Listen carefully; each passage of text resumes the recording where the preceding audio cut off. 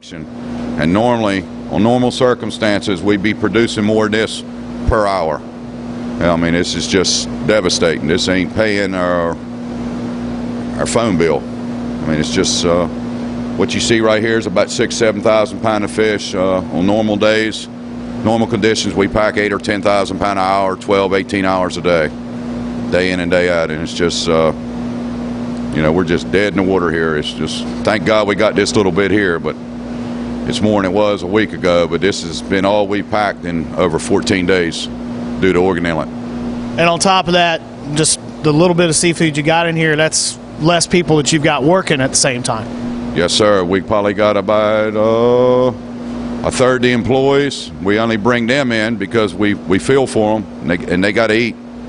And right now we should be having 25 to 35 people going wide open, everybody running around, trucks backing in and out, cutting fish, and this is our season. You know, it's just like Nag's Head is July 4th weekend, and you can see what we got. We got just absolutely nothing, and it don't look very good for the future. As far as the boats that have been able to get in and out, I mean, they're telling you the same thing, it seems like.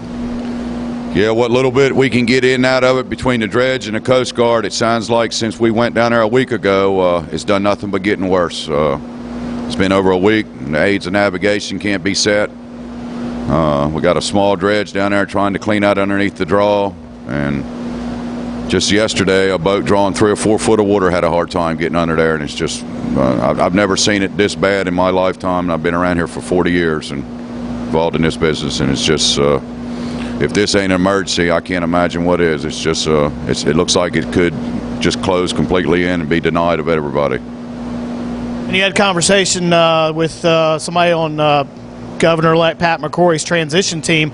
What have you been telling them in Raleigh?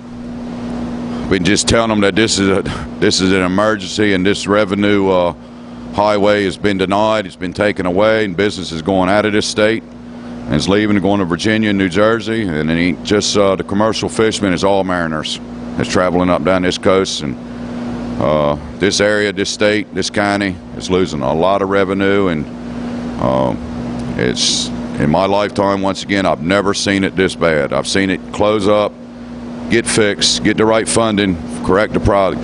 But right now, even the small boats are in jeopardy of coming in here.